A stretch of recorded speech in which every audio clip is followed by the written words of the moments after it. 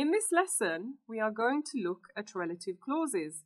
Sometimes they're also called adjective clauses. Remember, you will need your pen, a highlighter, and a note-taking sheet while watching today's video. Write down any questions that you may have for your teacher as we go. Remember, you can pause the video, rewind, and watch it as many times as you like. So, what are relative clauses exactly? To answer this question, we need to define a clause first. A clause is a group of words that contains a verb and usually form part of a sentence. They express a single thought. A sentence can sometimes have two clauses. A relative clause is one that's connected to the main clause of the sentence by a word such as who, which, that, or whose. Before we start talking about relative clauses, let's make sure you understand what a clause is. Let's look at the following sentences and decide where the clauses are. The boy, who is wearing a red shirt, is eating ice cream. Do you see the clauses? How many are there? Yes, that's right, there are two. The first clause is, the boy is wearing a red shirt. And the second clause is, eating ice cream. Remember, the clause usually follows who, which, or that.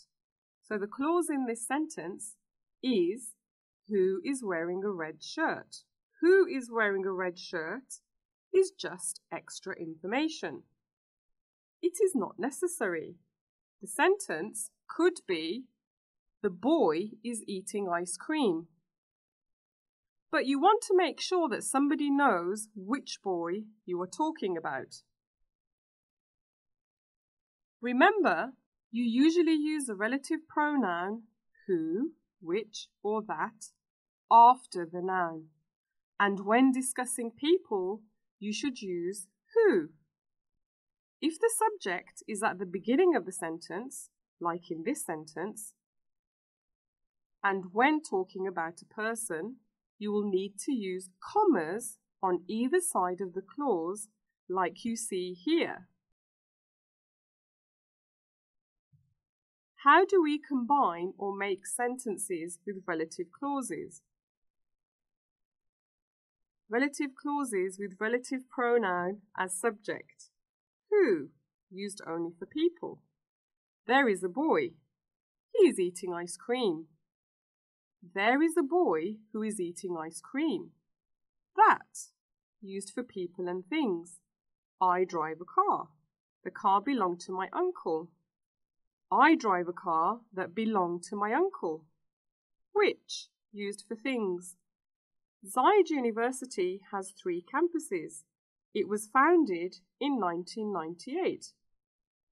Zayed University, which was founded in 1998, has 3 campuses. Always remember that relative clauses can come after nouns to give more information about the noun. The information is extra and not always necessary, but it helps to identify nouns and to give more information. So, as mentioned earlier, relative clauses have one of the following pronouns: who, which, or that.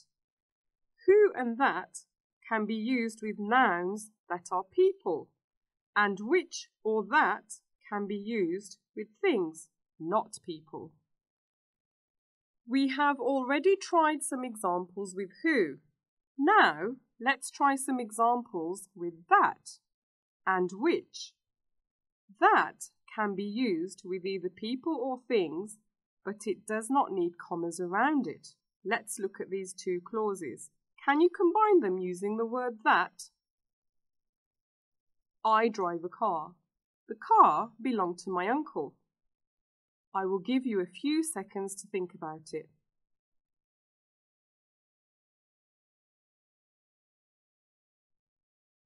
Okay, so first you will write, I drive a car. Next, you add the word that. You do not need to write the car again because it is at the end of the clause before. Also, remember that a car is a thing you will need to use that or which. So the sentence will be, I drive a car that or which belonged to my uncle. You do not need commas here because you are not adding the relative clause in the middle of the sentence. It is at the end of the sentence. Let's look at a sentence that uses which in the middle of it. Here are two sentences. Zayed University has 3 campuses. It was founded in 1998. How can you combine these two sentences to make one sentence with a relative clause? I will give you a few seconds to think about it. Write the answer on your note-taking sheet. Let's look at the first sentence. It is easy to understand. Zayed University has 3 campuses. But what if I want to add extra information about when it was established? We would then say, all right, Zayed University, which was founded in 1998, has 3 campuses. Which was founded in 1998 goes after the noun Zayed University, because that is the information being referred to. Remember to use the commas. What if the sentences were, Zayed University was founded in 1998. It has 3 campuses. Can you combine these two sentences using the second sentence as a relative clause? Write down your answer on your note-taking sheet. I will give you some time to think.